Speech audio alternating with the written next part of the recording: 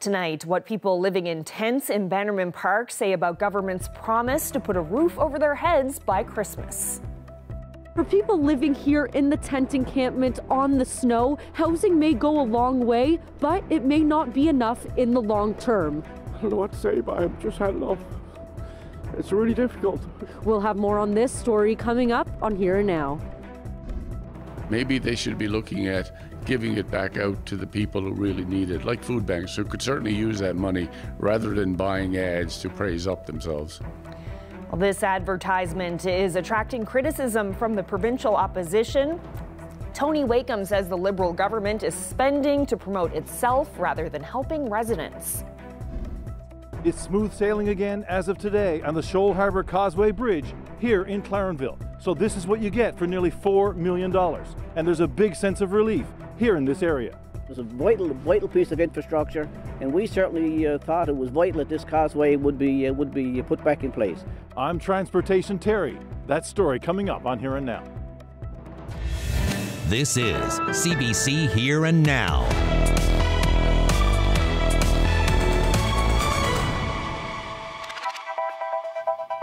Good evening and welcome to Here and Now. We begin with breaking news tonight. A jury has found 38-year-old Craig Pope guilty of second-degree murder.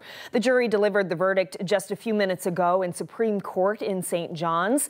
The jury found that Pope killed 36-year-old Jonathan Collins in September of 2015. During the trial, the court heard that the two men got into a fight on the street near Mundy Pond Road, where Collins was stabbed once. The father of two bled out in the road. This was the second trial for Pope. A jury convicted him in 2019, but he appealed and was given a new trial. He'll be back in court next week for another hearing. Well, the province has made a bold promise to get people out of a St. John's tent encampment by Christmas Eve. There are questions about how that will happen, and the people waking up there every day in the snow are losing confidence. Here Now's Jessica Singer reports. Now it's terrible, isn't it? This is where William Whalen sleeps. Not much protection from the wind, no heat, just a pillow and a sleeping bag in a tent pitched on a layer of snow. Whalen has been homeless for a couple months. He's lived under a bridge on Water Street, in the Gathering Place shelter, and now here in a tent encampment. He hopes this isn't his long-term home, but the little hope he does have is running out. If we can't stay here, we're going to die here, or somebody will. I'll be the first one because I'm ready to give up. And I didn't think I'd ever say that, but it's the truth. Yesterday, Infrastructure Minister John Abbott promised to have people out of the camp and into somewhere warm in the next 2 weeks or so. We don't want anybody sleeping in a tent on Christmas Eve, so we've got to be very focused over the very next couple of days to help solve these issues. He said everything is on the table, including shelters or hotel rooms. But Whalen says he has anxiety and other mental health challenges and refuses to go back to a crowded shelter. While a hotel room sounds nice, he isn't convinced he'll be staying in one anytime soon. I didn't believe him at all because I'm still here. And it seems to me like every day someone gives us another promise that we never receive, and we're just still all waiting. I don't have any problem going to a hotel. Everybody says that to me, and I just get up early hoping I don't miss the bus to get to the hotel, but it never comes and I never get to go there, and I'm still here. I don't know what to say, but I've just had enough. It's really difficult. Whalen says helping the people here isn't just about housing. He says everyone sleeping in these tents is grappling with their own set of challenges. They have underlying issues that lead to homelessness, and government needs to address those as well. I seem to think that the city wants to, how we're going to get rid of Tent City, but it isn't Tent City, it's 20 different people that needs different problems solved. For people like William, if Christmas means being in a hotel even temporarily, the holidays could not come quick enough. Jessica Singer, CBC News, St. John's. Well, the province is still figuring out what the new cap on oil and gas emissions will mean for the industry here. The federal government announced a cap on emissions from the production of oil and gas yesterday. It will require companies to reduce emissions or pay up. Newfoundland and Labrador's Environment Minister says this province has a similar structure in place where industry has to reduce emissions, but he's not sure how the industry here will be affected by the new rules. I guess the devil will be in the detail to see how that fits with respect to each jurisdiction. It is a national framework, so each jurisdiction is going to be affected slightly differently.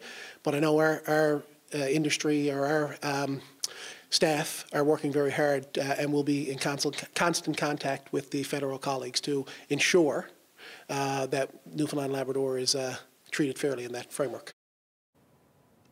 Well, the leader of the province's opposition party is questioning the way the provincial Liberal government is spending taxpayers' money. Tony Wakeham says the Liberals are spending money on advertising that promotes them rather than serving residents of the province. Here Now's Mark Quinn reports. We have a new plan to fight poverty. The Liberal government has been spending public money on advertising like this. Our plan will help improve the well-being of Newfoundlanders and Labradorians. Thousands of dollars for online TV and radio spots that the opposition says are self-serving. Basically, it appears the Liberal government is praising what they have done. You know, they talk about our government and what we're doing and what we've done. Wakeham says the money for those ads should be used to help people struggling with the high cost of living, rather than talking about it. We have the largest use of food banks in our province. And I have suggested that if the government has that type of money to be throwing around, maybe they should be looking at giving it back out to the people who really need it, like food banks, who could certainly use that money rather than buying ads to praise up themselves. The Liberal government says nonsense. In a statement to CBC News, it defends its spending on advertising, saying the provincial government has developed many new programs and services to help Newfoundlanders and Labradorians manage the pressures attached to the high cost of living. It goes on to say, we have a responsibility to create awareness of these initiatives and communicate how they benefit Newfoundlanders and Labradorians. This has been a long practice of governments in our province, and we will continue to do this in the future, it says. Wakeham says it shouldn't be left to provincial governments to decide. He says there should be independent oversight and regulation of how this province's government spends public money on advertising. Mark Quinn, CBC News, St. John's. Well, a big traffic bottleneck in this province has ended. Traffic is flowing today across the Shoal Harbour Causeway Bridge, and community leaders and residents in Clarenville and all along the Bonavista Peninsula are feeling relief. Here Now's Terry Roberts reports. It took 8 months to build it, but just minutes for the barricades to come down. Oh, look at that first one, guys. At exactly 11:37 this morning, the first car went through, and the new Shoal Harbour Causeway Bridge was open, putting an end to a traffic headache that's been annoying motorists for nearly 6 years.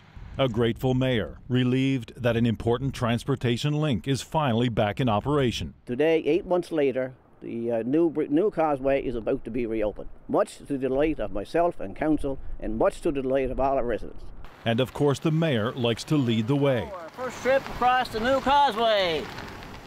It was also a big day for this Trident construction crew. One final walkthrough, following 8 months of work. For decades, the causeway linked Shoal Harbour and Clarenville. It helped inspire amalgamation 3 decades ago and was a gateway to the Bonavista Peninsula. But traffic was reduced to 1 lane in 2018 because of severe deterioration. Not safe for heavy loads. The crossing was closed entirely in April once construction began, forcing motorists to detour around Shoal Harbour Drive, further congesting already busy town streets. We know it's been a major inconvenience, and we thank them for being patient with us and being patient with the contractors. It's a nearly $4 million project, cost shared between all levels of government. A replacement bridge that's higher, wider, longer, an important conduit for the town's water supply. It's a vital piece of infrastructure, and we certainly thought it was vital that this causeway would be put back in place. Some motorists were eager to test out the new crossing. It was sitting there as a danger for a long time, so it was either condemn it completely or put it in new, so I'm glad they put it in new. And special consideration for pedestrians, a dedicated walking lane. We waited a long time for it. It's nice to be able to walk around the harbour again and get a bit of exercise and also drive back and forth. The mayor is promising a grand reopening in the spring. Will it be renamed in his honor? Pickett's Passage might sound nice, but I don't see that in my future. So he says it's been the Shoal Harbour Causeway since it first opened, and that's not about to change. Terry Roberts, CBC News, Clarenville. Well, 5 people are dead from a salmonella outbreak linked to pre-cut cantaloupe, and more than 120 are ill, including 2 people in this province. The outbreak is linked to contaminated Malachita or Rudy brand cantaloupe sold in October or November. The victims became ill from mid-October to mid-November. The Public Health Agency of Canada first reported the outbreak a week ago. Most of the infections are in Quebec, but cases were also reported in 5 other provinces. Experts suspect the contamination started at farms.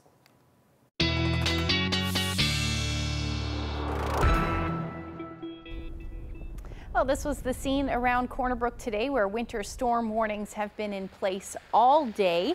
Snow's covered roads, and blowing snow meant some schools were closed today, and some kids got to enjoy the snow.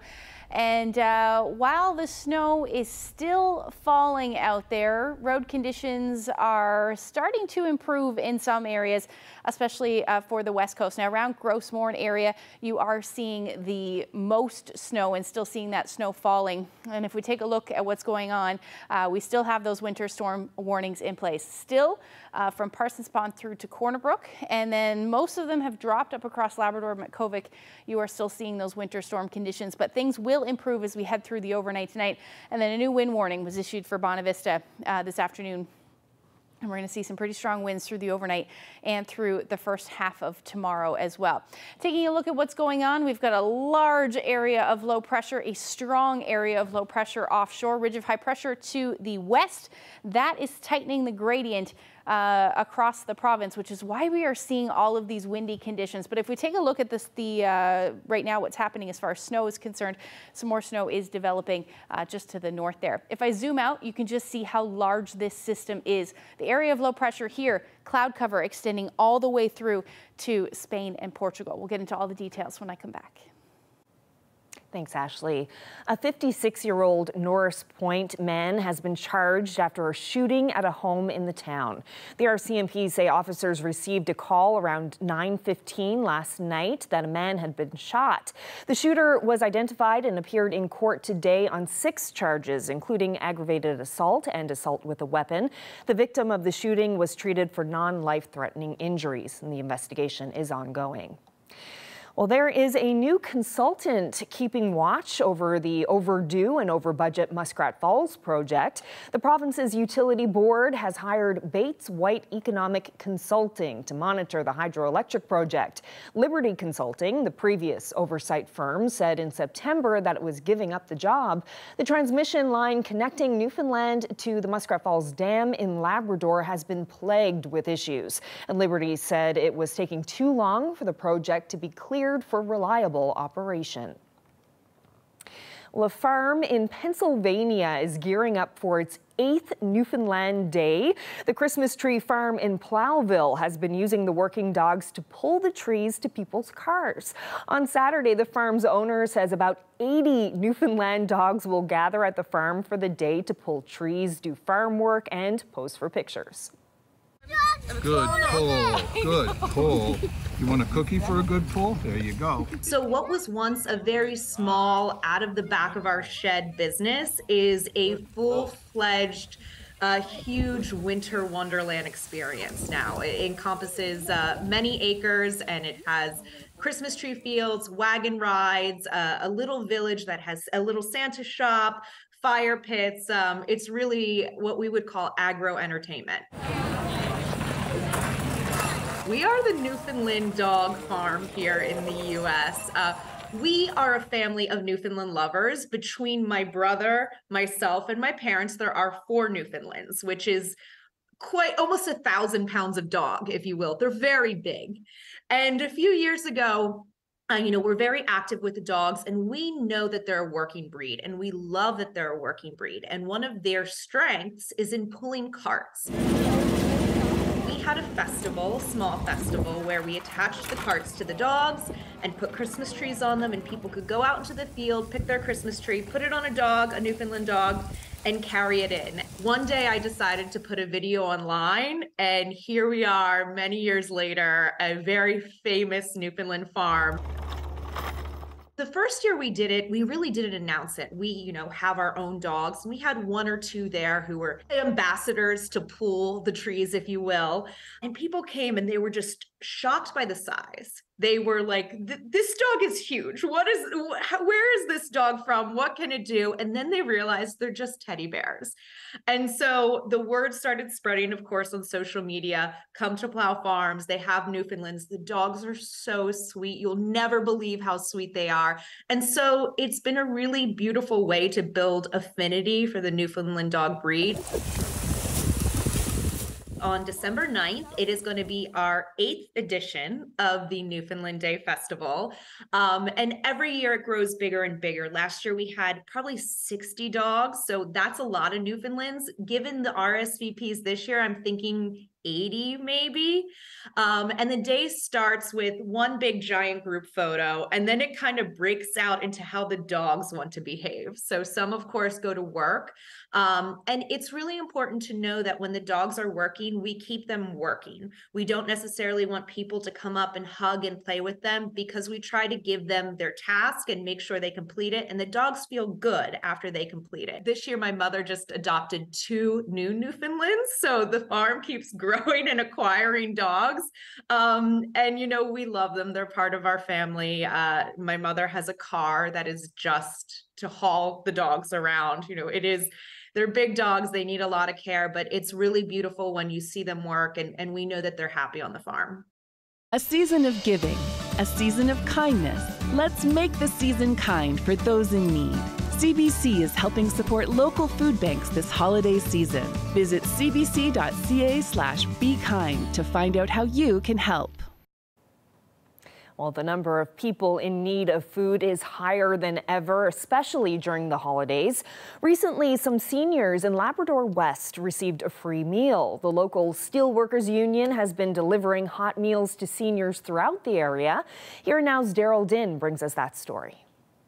Making sure seniors have a hot meal before the holidays has become a bit of a tradition in Labrador West. The local Steelworkers Union has been doing it for the past few years. We deliver meals to seniors within the community. The meals have been well received. We love the reactions because honestly, there are smiles and hugs and sometimes cookies and fruitcake, and they just wait for us. The door's opening before we get there, It's time to head to Wabash to pick up the freshly made meals. What's on the menu today? Today they got roast pork with a vegetable hash and mixed vegetables. Blueberry and partridge berry pudding for dessert. The first of many deliveries has begun. Oh, we got some grub for you, buddy. Merry Christmas. Merry Christmas. On behalf of the Steelworkers and our sponsors, we'd like to present you with this meal, buddy. Thank you, Mike. Are you going to have it for lunch or supper? I'm going to have it right now. Good.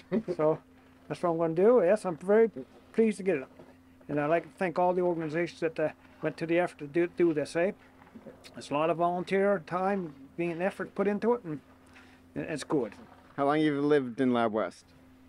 About 48 years. I had 45 and a half in the company. Good day. Come on, Jackie, you're not Yes, we'll come on in. Yes, by all means.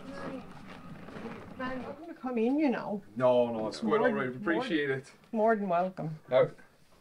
So, listen, on behalf of the Steelworkers, we're very proud to be able to present you this meal. And Merry Christmas to you guys. And you too, man. You too. Thanks a million. Much appreciated. One less meal to cook? One less meal to cook.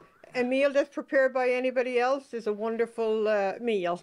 The union says it has fed hundreds of seniors this month. 600 or 700 meals. So it's possible that we can be delivering through this. If you or someone you know hasn't put their name on the list, there's still time. You can add a name by calling the Steelworkers office. Daryl Dinn, CBC News, Labrador City. Aww.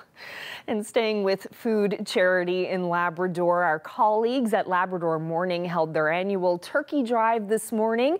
It all took place outside the CBC studios in Happy Valley Goose Bay, where plenty of people dropped by with turkeys and cash donations. Here's how things looked this morning. I thought it was fabulous, a great community effort to come together to donate some turkeys and lots of cash. Just a great job by the town of Happy Valley Goose Bay. Just want to bless some families this Christmas who are finding it difficult so they can have a hot turkey Christmas dinner on Christmas Day. Hello. This is the first year since I've started doing this that we didn't freeze to death. And we didn't have any snow coming down, and we didn't have any rain coming down. So it was a good turnout by all of the local groups that come to help. And please God, it will continue for many years to come. But we are in need of new volunteers. The majority of us are well over 65. My hope is that the younger generations coming up, unfortunately a lot of them don't belong to churches, but that they will remember that it went down when they were a child, and that they will continue to come forward and volunteer to be part of this. It does your heart well, and the good Lord knows what you're doing. Oh, what fun it is to ride a one-horse open sleigh!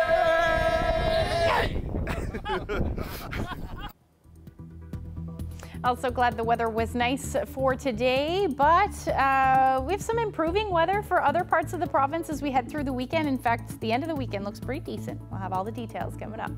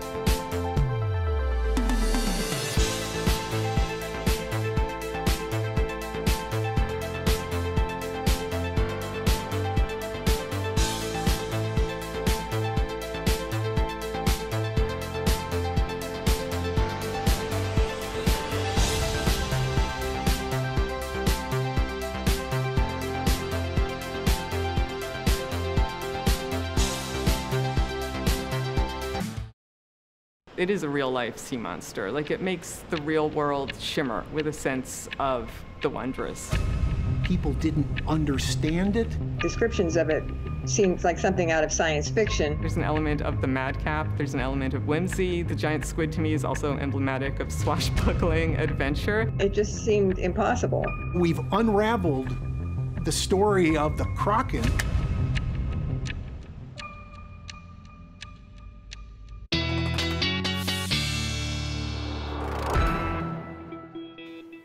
Oh, well, it was a blustery day today. I woke up early this morning. I was going to take the dogs for a walk and looked out the window and I was like, nope. And the dogs looked out the window and they were like, nope. Yeah, just close the blinds, go back to bed. That was certainly the type of morning this morning for sure. It didn't last too long. We only really saw a couple of centimeters in the metro area, but that first couple of hours of the day definitely not very nice out there on the roads, that's for sure.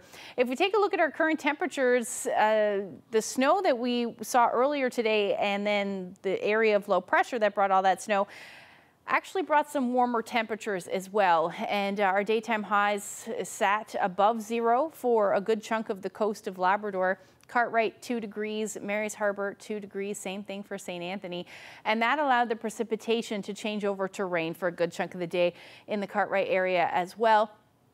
Not really seeing too much in the way of snow, all of that snow falling further inland at the moment. And down along the west coast of the island, currently seeing it about -1 in Corner Brook with that wind chill feeling more like -5.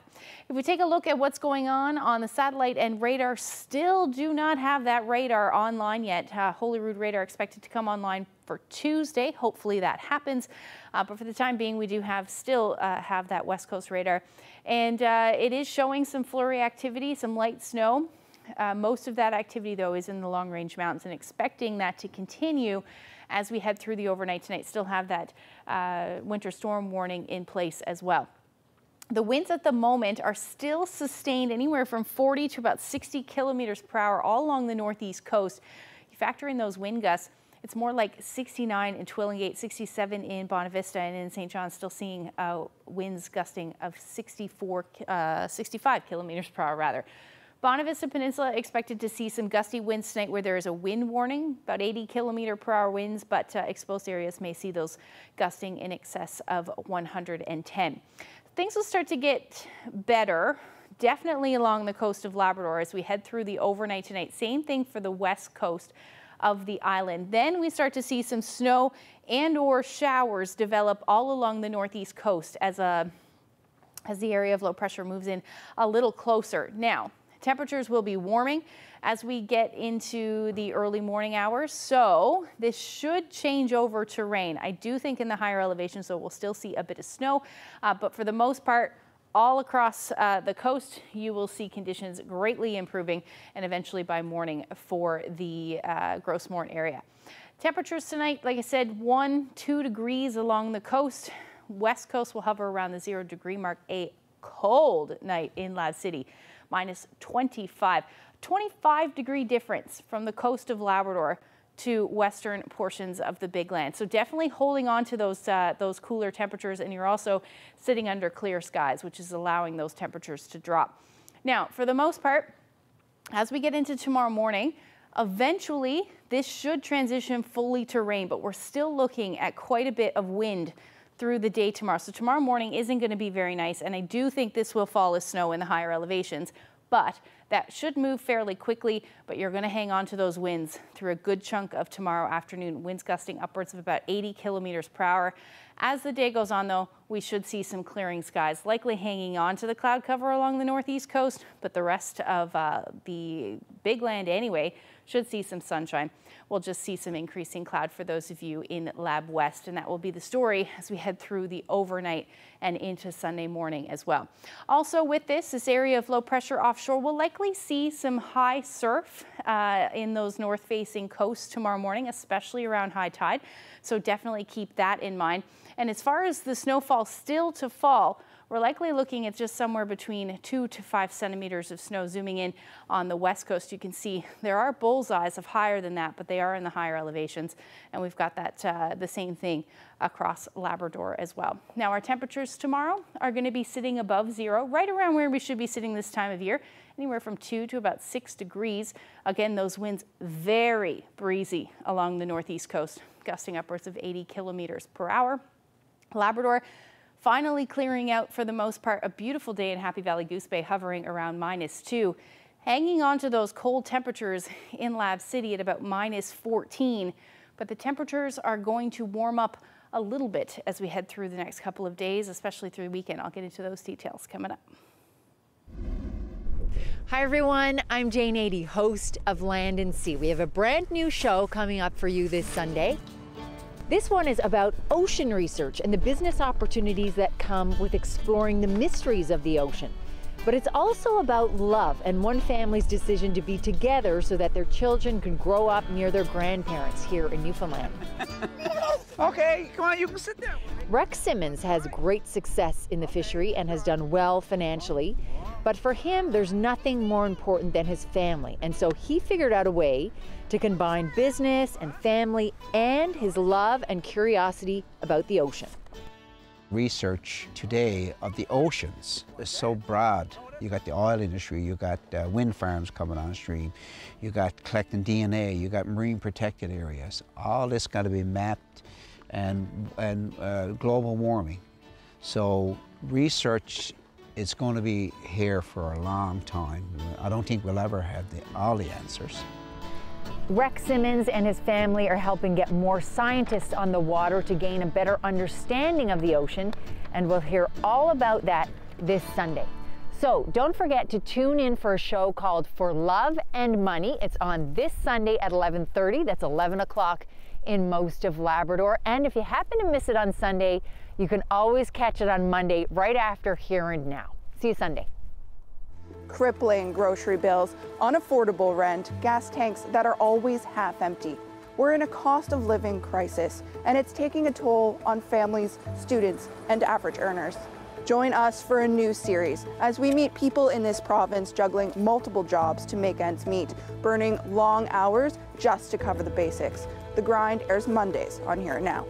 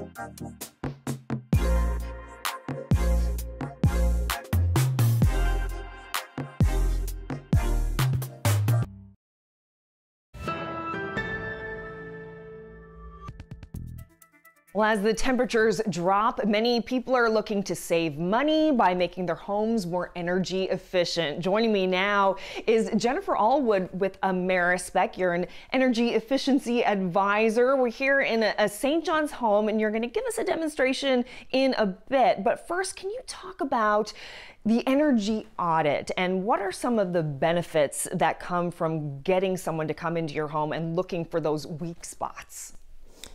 Well, the energy audit, it takes about 2 hours to come into your house. And the benefit really is homeowners have questions of what is working in their house, what is not working. You know, if they replace this or do an expensive renovation, is it going to make the difference they're looking for, which is to save money and make their house more comfortable. So really, we come in with the blower door test, which is part of this.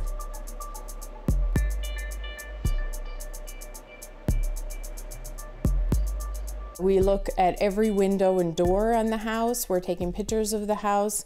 We're looking at solar gains. There's a lot of calculations to it to see, you know, I'm going up in the attic. What's up there? You know, who's up in their attic? Not many people. So I'm answering those questions. How much insulation is up there? Would you benefit from topping up? And then finding air and heat leakage in your house, which is really helpful to people. So, and a lot of times, you know, some of these things could be an expensive fix, but a lot of times they're not. And people sometimes are pleasantly surprised to find out their house was well built.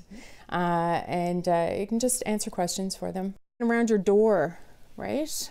The test pulls the cold air in, but this is normally your heat going out. It's like, think of your money just going out through gaps in your house, right? But with the thermal test, we can really see where are those gaps? Where is this going to be a big difference for a homeowner? People want to know about the money right now. So there's some rebates, there's provincial, there's federal, there's a loan, a $40,000 10-year interest-free loan that Greener Homes is offering to people to do energy efficient changes. So, you know, which ones can you do? Which ones would make a difference in this house, say? So, you know, it's really good to be able to answer these questions and help just clarify people on what would really make a difference. And if someone does want to take advantage of that loan, what are some of the options out there? Like, say someone who's on oil and they want to change over to something more efficient. What are some of the options out there? So the province actually, through Newfoundland Power and Hydro, Newfoundland Hydro, they have an oil to electric where they're giving people $5,000 to $7,000 for making that change. So let's just say if you took out an oil air furnace and you put in a heat pump central, well, that is that change, right? And so you qualify for that for provincial money. Then there's the federal, which is giving you $5,000 for making an energy efficient change to the house. As well, they're giving $5,000 for oil to heat pump technology, because it's just such an effective type of technology, right? There's also a rebate for getting an energy audit done, right? That's correct. Because you have to pay to get the energy audit done, but you'll get money back. Can you talk about that? So in our province, you get $400 back for the first initial visit, and you get $200 back for the follow-up. So we come in to establish that yes, you do need the work done. for greener homes, because they want to know that people really need these things. And then we come back for the follow-up to ensure a couple of things. Number one, the work was done, so we take pictures of all of that. And to ensure, say, if you had heat pumps put in, we're doing another blower door test, which is going to show that those units were installed properly, everything is re-insulated, so it gives people a peace of mind about that as well. So you really do need to get the energy audit done in order to benefit from some of these rebates from greener homes, right? Absolutely. Yeah, they're looking for that proof. But honestly, as a homeowner, I think it's so important to know for sure what you need to get done. And also, so you're just not wasting money on the wrong renovation, when doing something else would be much more efficient for your house. And you know, it's a lot of times I find people are really comforted by the fact that their house was way better built than they thought. So that's always a nice thing to tell people. Very useful information there. Jennifer Allwood, thank you so much for this. Thanks so much for the interview. It was great.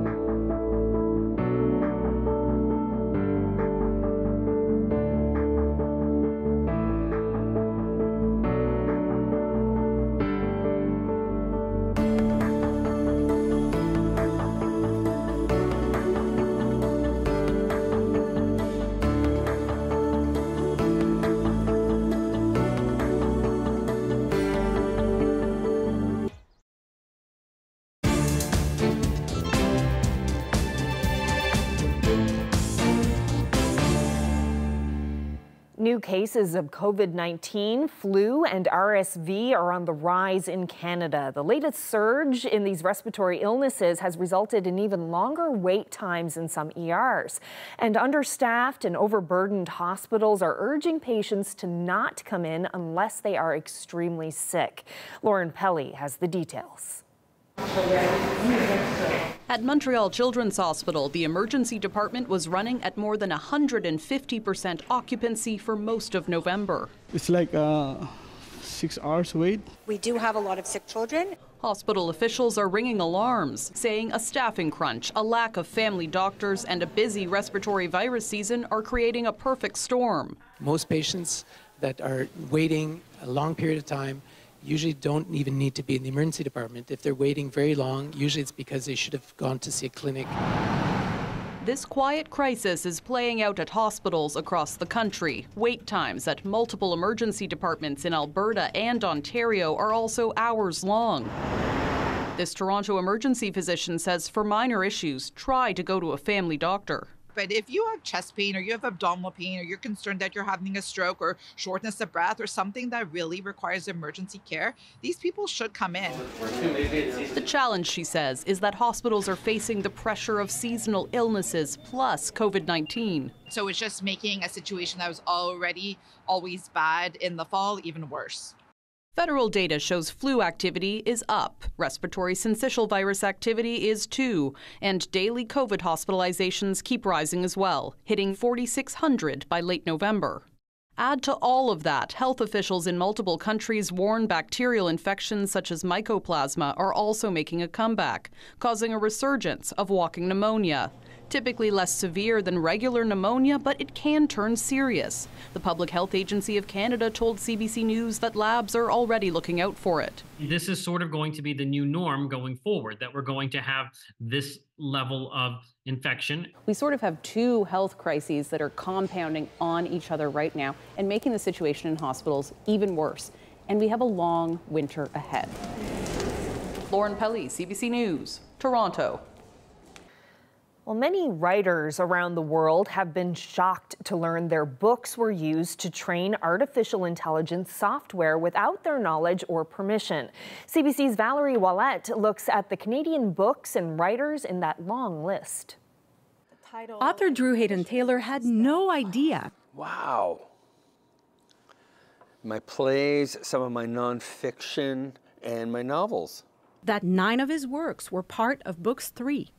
A massive data set used by tech companies to train artificial intelligence. Well, it's a combination of being flattered and being concerned. Almost all of my income has been derived from royalties. It's literally taking the milk out of my cereal bowl is very, very, very worrying. A CBC analysis dug into the 190,000 files in Books 3 and found a who's who list of Canadian literature: Margaret Atwood, Alice Munro, Mordecai Richler, Michel Tremblay, Leonard Cohen.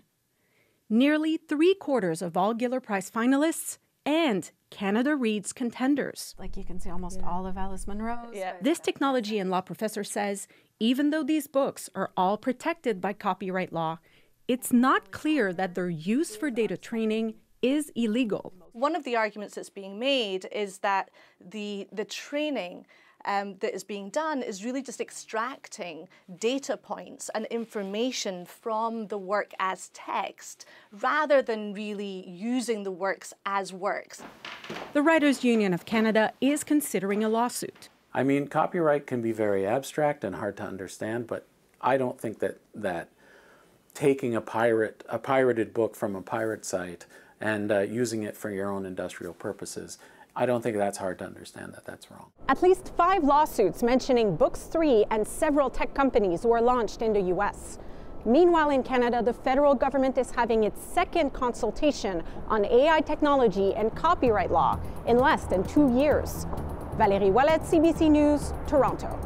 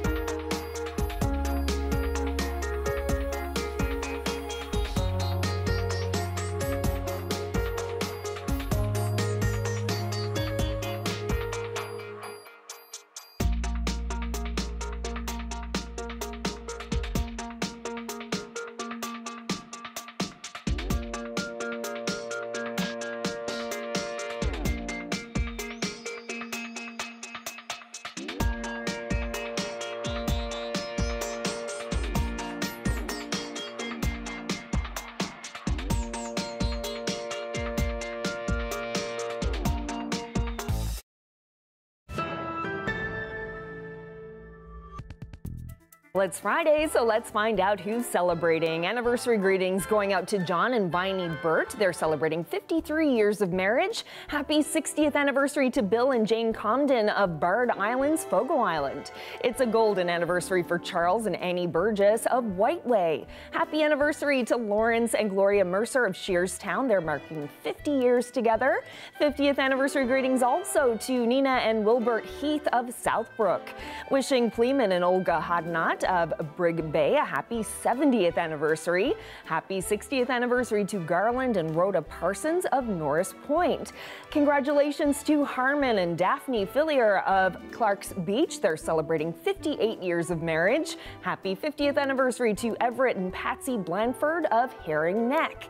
Wishing Eric and Marion Humphreys of Northern Arm a happy 64th anniversary. Happy 51st anniversary to Winston and Bernice Moland of Musgrave Harbor. Lloyd and Bonnie Rogers of Twillingate are celebrating their 58th anniversary. Happy 65th anniversary today to Jim and Reno Driscoll from Carbonear. Congratulations to Gordon and Minnie Osmond from Gambo. They're marking 52 years of marriage. Happy 71st anniversary to Ralph and Olive Fudge of Lewisport. Peter and Linda Bennett of Bishop's Falls are celebrating their 61st anniversary today. Wishing Norm and Agnes Collins of Portugal Cove St. Philip's a happy 50th anniversary. Happy 55th anniversary to Gordon and Elsie Vincent of Labrador City. Congratulations to Charlie and Peggy Kent of Bell Island. They're celebrating 50 years of marriage. Wishing Calvin and Marie Young a happy anniversary. They're also marking 50 years together. Now to some birthdays. Happy 101st birthday to Florence Baldwin of Jackson's Arm. Best wishes to Clarence Butler, also known as Dar. It's his 90th birthday. Happy birthday to Geraldine Butler. She's also turning 90. Happy 98th birthday to Earl Lockyer in Paradise. Wishing Thelma Manning a happy 90th birthday. Best wishes to Ruth Hiscock on her 95th birthday. She's in Glovertown. Best wishes to Shirley Patricia Lundrigan, who is celebrating her 94th birthday tomorrow. Happy 90th birthday to Melvin Riggs from Brownsdale. Wishing William Cutler of Wareham a happy 92nd birthday. Happy 101st birthday tomorrow to Mary Lockyer of Garden Cove, now living in Clarenville. Birthday greetings going out to Alma King, who's turning 97 in CBS. Best wishes to Minnie Randall, who's celebrating her 96th birthday tomorrow in Mount Pearl. Happy 96th birthday also to Bill Tebow, who's known as the Family Crib Master. Happy 94th birthday today to Frank Pinsent of Grand Falls, Windsor. Happy 92nd birthday to Martha Smith of Brookside, now living in Mount Pearl. And happy 103rd birthday today to Yvonne Plowman of Port au Choix. Hope you have a wonderful birthday. Wow.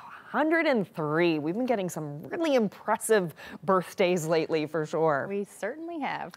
All right, so looking ahead to the long-range forecast, things are warming up a bit. How are things looking into next week?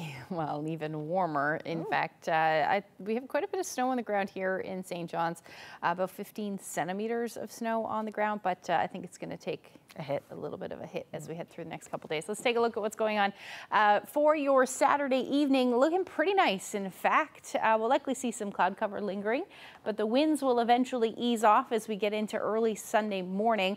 And we've got lots of cloud cover on the way for Labrador. That will be the story through a good chunk of the afternoon, but we'll start to see our next weather maker move in. And this is going to bring the chance of some showers and or flurries, maybe even some at this point, some mixing, it looks like. It won't be a lot that moves through, but we're still looking at the chance of some mixed precipitation for sure. It does look like some snow will develop as the afternoon rolls through, and it might head towards the coast as well. So if you do have any outdoor plans, you're definitely going to want to keep an eye on that one. But overall, the temperatures will be relatively mild, anywhere from about 0 to -3 as your daytime highs up across Labrador. A lovely day across the island. We may see some showers in the first half of the day, the morning probably, for the Avalon, and then some late day showers for the southwest. But other than that, you should actually see some sunshine through the day, and your daytime highs will sit between 0 and about +2. through your Sunday. Now, heading into Sunday evening and then eventually into Monday, we will see some warmer air associated with that, so we'll likely see some shower activity. That will be the story for southeastern portions of Labrador and pretty much all across the island as we see southerly flow move in. Temperatures are going to be quite warm through the day on Monday as well. And on the back side of this, though, we do still have some cold air, which will likely fall as snow for portions of Labrador with this one. So your daytime highs, 8 to 11 degrees on Monday. We're going to see those warm temperatures even along the strait, and then southeastern Labrador will likely sit between 3 and 5 degrees through the day. But again, overnight or daytime highs rather in Lab City about -6. So that warm air is going to continue through Tuesday. Then we will see those temperatures drop. It will be windy, it looks like at this point, with shower activity across St. John's and eastern Newfoundland. By Wednesday, we're looking at about 1 degree, return of the chance of some showers or flurries. Similar warm up for central and western Labrador, or the island, but that temperature will drop at Tuesday right across the board for you, and then stay about -1 for Wednesday. And then for Labrador, you're looking at your temperature climbing to 3 on Monday, but dropping back down in the east and much colder in the west, with that chance of flurries sticking around through your Wednesday. Oh, I forgot to change the weather photo. I had such a nice one too. It's so nice we get to see it twice. It's true. It was the one we had last night. It is the one. I feel so bad because I had such a great weather photo today. That's okay. That's okay. You can run it on Monday. I'll run it on Monday. Well, here's another shot. Andrew shared this one last night and share it again tonight. Thank you so much for that. If you have any weather photos you'd like to share with us, you can send them to nlphotos@cbc.ca. All right. Before we finish up, we're just a week away from our big Feed NL show at the Avalon Mall. We'll be there with our on-the-go colleagues from 4 to 7 on Friday, and we'll be on TV a half an hour earlier at 5:30 Island time, 5 o'clock in most of Labrador. Yeah, so just join us throughout the month of December as we celebrate kindness and generosity with special programming and events in support of food banks. Yes, and you can support your local food banks by making a donation online. You can visit cbc.ca/bekind. Well, that's it for us on this Friday evening. Hope you have a wonderful weekend. Good night.